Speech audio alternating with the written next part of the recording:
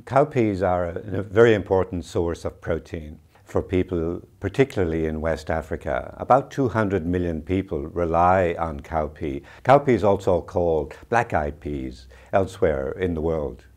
One of their features that makes them very robust in terms of climate change is that they are already quite drought tolerant. And my project is to make cowpeas resistant to an insect pest that attacks the crop in the field. The gene that we are introducing into cowpea is derived from Bacillus thuringiensis, often abbreviated to BT.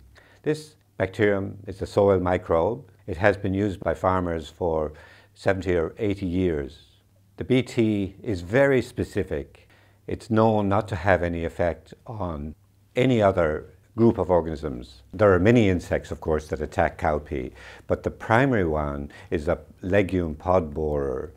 This is a moth that lays its eggs on the flowers and young pods of cowpea and basically destroys the yield. Yield losses can be as much as 80% in bad years, but 50% yield loss is quite common. Cowpea has no natural resistance to this pest. The only options really that farmers have is to spray insecticides, and they don't want to do that, and oftentimes they can't afford to, of course. So our approach to this was to introduce natural inbuilt resistance to this insect pest. We have been able to get access to this gene for use in cowpea by interacting with the African Agricultural Technology Foundation, who have been very helpful in gaining access to this gene for us to use to introduce into cowpea. The gene has been made available by the Monsanto company on a royalty-free basis for use in Africa.